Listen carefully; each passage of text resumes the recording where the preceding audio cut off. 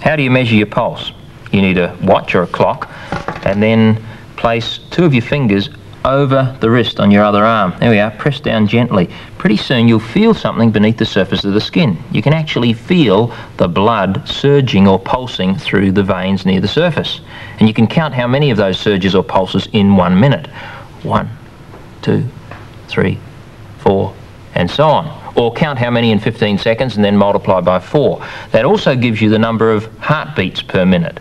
Well, that's measuring your pulse rate, but you can also see your pulse. How? Well, you'll need 2 little things to help you.